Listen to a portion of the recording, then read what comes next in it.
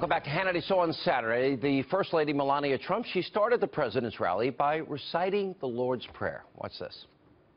Let us pray. Our Father, who art in heaven, hallowed be thy name. Thy kingdom come, thy will be done, on earth as it is in heaven. Give us this day our daily bread, and forgive us our trespasses, as we forgive those who trespasses against us. And lead us not into temptation, but deliver us from evil. For thine is the kingdom, and the power, and the glory, forever and ever. Amen.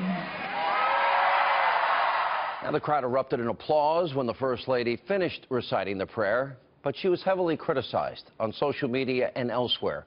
Joining us now with reaction, the president of Liberty University, Jerry Falwell Jr., and from Samaritan's Purse, Franklin Graham.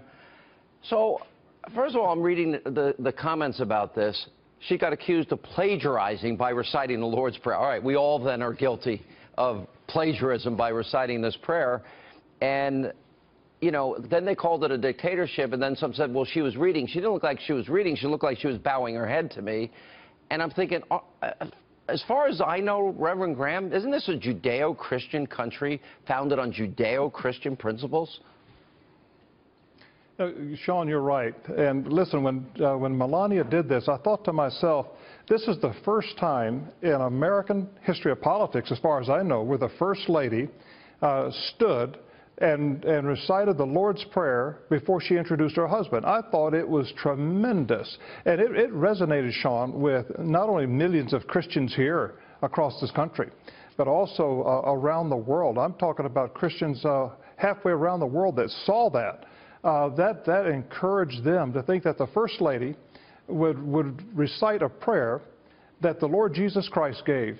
And here she is reciting it before the whole world. I was so proud of her, and I just couldn't stop talking about it. I thought it was tremendous.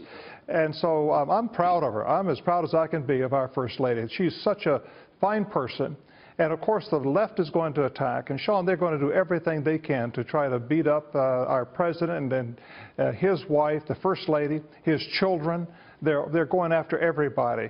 But there's millions and millions of Christians out there that stood behind President Trump, and they're going to continue to stand behind him. And I just hope he keeps going forward. I certainly hope that the First Lady is not discouraged because of the left who want to try to embarrass her some way. But she did a great job, Sean, a fabulous job. You know, President Falwell, I've known you a lot of years, and I've been at a convocation when your dad ran Liberty University. I've been since you run Liberty University.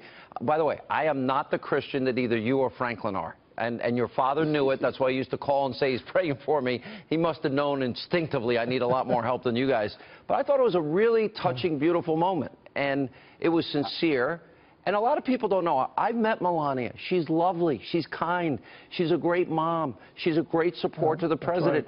Right. English is not her first, second, third, or fourth. It's her fifth language. She's amazingly smart.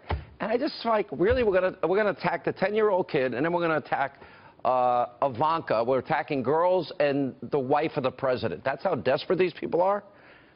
Well, I thought she was so classy, and it was such a classy thing to do. I agree with Franklin 100%. And you know, this is tradition in American history.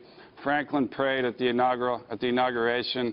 I read the scripture that contains the Lord's Prayer at the private service, which has been right before the inauguration, which has been a tradition for generations for all new presidents. And it's such a perversion of the idea of separation of church and state, what our founders meant by that the judicial activists have created in this century. And I know I live right here in Virginia. My family's lived here since before the Revolutionary War. Thomas Jefferson's farm is a few farms over from mine. And I tell you what he meant by separation of church and state.